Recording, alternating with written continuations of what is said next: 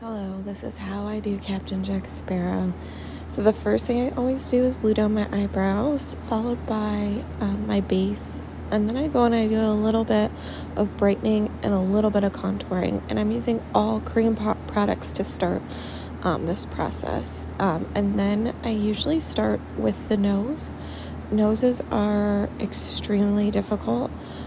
These looks that I do only look good from the front. So from the side, or any other direction, but straight on, you're not going to get the effect. It's basically an illusion. I'm creating very deep contours and very bright highlights to mimic the character's face that I'm doing. So I'm essentially literally drawing their features on top of my features. So that's why sometimes they look a little bit more like a sketch drawing than anything else, depending.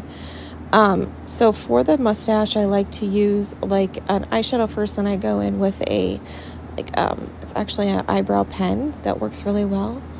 Now I'm going to go in and paint my body out. I always sketch it out with a contour pencil first, and then go in with my water activated paints. Then I do some shading with some eyeshadows, and there you go. The little beard is made up of a wig that I cut up, and that is my natural hair.